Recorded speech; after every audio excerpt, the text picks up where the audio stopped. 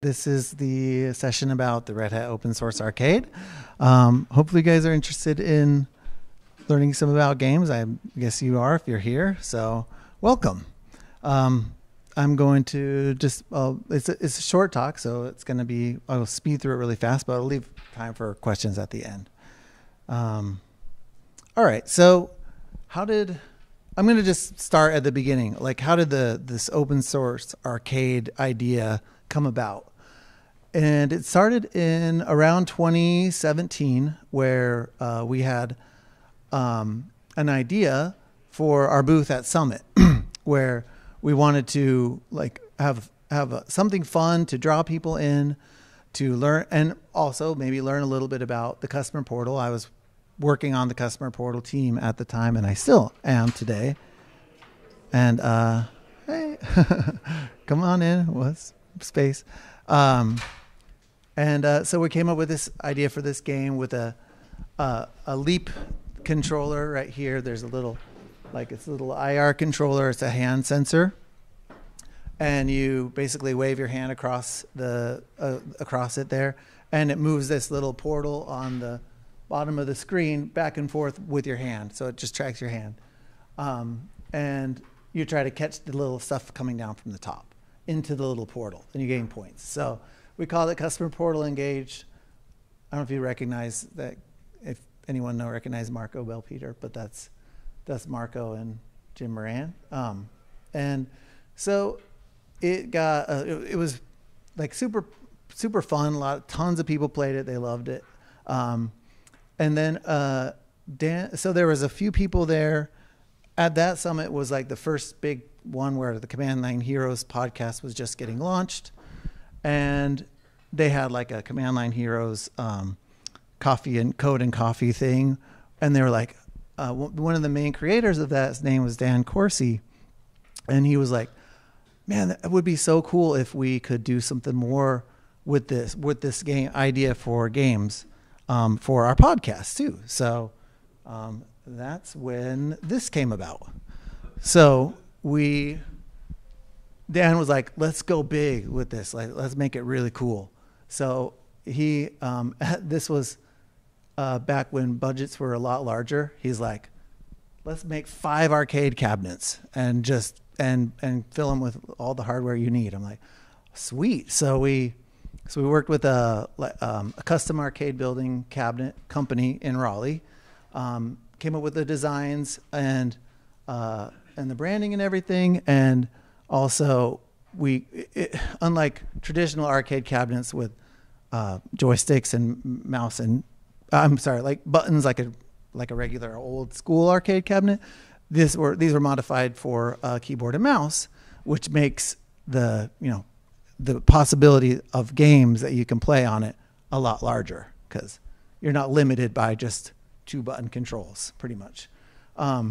And all the games that we had already were kind of based around keyboard and mouse. So we produced these things, and that was me and my partner in crime. His name is Michael Clayton. We built these together, and then their launch was in Summit 2018, and and they were obviously going to be at the Command Line Heroes area, and we're like, how could we make a game that is like command line related, but also that anyone could come up and know how to play it in like 5 seconds, and then also have a fun experience in about 1 minute and then leave.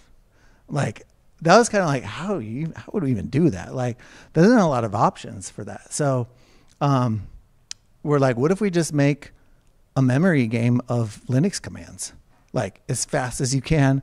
Like, how many Linux commands can you enter in 1 minute, and then put the score up on the screen? And then we added some memory challenge for anyone who doesn't know about like Linux commands, where they can just look at it and then memorize it and then still get a good score and compete with other people. So surprisingly, that was like a lot of people liked it. People loved it. So here's some action shots of since then. And also before I go there, we also added other games that Michael Clayton and I have made, as well as, and they were not Red Hat related. They were just games we made for fun, for game jams like Ludum Dare and stuff. And then we also put some games on there from an open source game jam that we host called Open Jam, which is just a game. If anyone's familiar with game jams, they're just short little events where you build a game based on a theme in a short time frame. And we had Open Jam, so there's an Open Jam game on there. So we had a little suite of games. But then we started taking them to events. And so this was a summit. I can't remember what year, but these were 3 different summits. Actually, this one is from IBM Think. But yeah, people loved it. Like, and we have like, I guess leaderboard contests or for swag and stuff. And the cabinets were a lot of fun. So then the pandemic hit, and no more events, no more live events, right?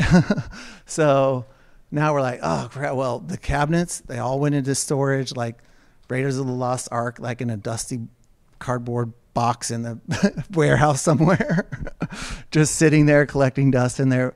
But the events team still wanted to have like interactive, like games for people to play when we were all doing virtual events, which is like, those were dark times. Like I don't know, so they're like, let's make a virtual arcade for the online events, like the pandemic era events. And so this was the beginning of that. This is a screenshot from, I can't remember, it was probably like KubeCon or something. I know we had this at KubeCon virtual and a bunch of different virtual events. Had a kind of like the same setup of games with a couple of different Open Jam games. And so we did that until the pandemic ended. And since we had the virtual stuff all set up, we're like, well, let's just take those games and put them on and like host them on our own domain, our own Red Hat domain.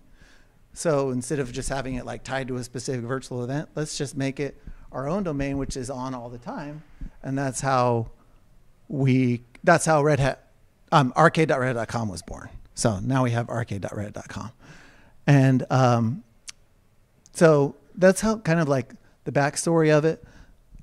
Why did we do it? Like there's a couple of reasons. One of the reasons is to support and promote open source in game development, open source game development tools, open source games. Also to like support our culture, our Red Hat culture of just having like, doing fun projects with each other. They've been part of We Are Red Hat Week a few times. And also, I think those are the main reasons why we did the arcade. And also we did a few like Twitch streams with the OpenShift TV guys about how to do multiplayer game development on OpenShift. And so we did a couple of episodes about that related to the arcade too. So I think what I want to do now is, and then I'll open up for questions, but I just wanted to do a super quick overview. The internet's not, the Wi-Fi is pretty saturated right now, so the games aren't loading very fast, but I did want to just talk a little bit about each one and how they were made. All of them, of course, are HTML5. They all run in a browser, no plugins. You don't have to download or install anything. They're browser-based games, so they're super easy. You just click play and they play. So most of them are web-based engines, like Stonehold and Pity About Earth are built-in Phaser.js, if you ever heard that before, but it's a JavaScript game engine. This one, Command Line Heroes Bash, it's WebGL, so it's written in 3JS. There's some other WebGL based games. These two down here at the bottom are actually multiplayer games with a back end. Zorbio and Square Off, those are written in 3JS with Node.js backend. Thank you. And anyone that has multiplayer has got like probably Node.js in the back end. And then this was the other reason for the arcade. There have been many like demos and other, because we're obviously not the only people making games at Red Hat. There's other teams. I don't know if you've ever seen any of Burr Sutter's keynotes at Summit, but he likes to include games in those. And this was a game from one of his big Summit keynotes called Ship Wars. And when it was over, we're like, let's not let that game die. Let's put it on the arcade. So, so it's playable there now too. So, I think that is pretty much it. Oh, the last thing I'll say is you can play the games here. Go check them out. Just walk straight through there. We don't have the nice fancy arcade cabinet like we do at Summit because those are hard to ship over here. But yeah, they're just on a standing desk, and they're open to play all of them if you want to go play and get a high score on Bash. But anyway, that's it. So questions? Yeah, go ahead. Okay, on a scale from 1 to 5, how are you satisfied with the service given by the team that provides the OpenShift cluster, which I'm part of? 5. Oh yeah, 5. Oh, totally. Like that's never been an issue. So yeah. Oh yes. So he's asking, are we satisfied with the platform that they're providing for us to host arcade.redhat.com? Which I think I put a link to it in. There's a link to it here. It's called OSCI. If that will actually load. There we go. Yeah. So it's open source community infrastructure. You guys have been super like generous to give us this without we haven't had to pay anything for it. It's just like, because it's kind of a community based project. We fall under this, and it gives us this infrastructure to use, and it's super nice, and we're super grateful for it. So definitely a 5 there. Yeah. Any other questions? Do I have, oh yeah, go ahead. Can OSCI run crisis? But that's very nice to see. Yeah. An actual question would be, what's your take on, let's say, older games becoming open source through the community, like, let's say, old Nintendo games and that type of thing that people sometimes put their ROMs, even if they don't even exist anywhere else? I think. Oh yeah, so I think he's asking, for the recording.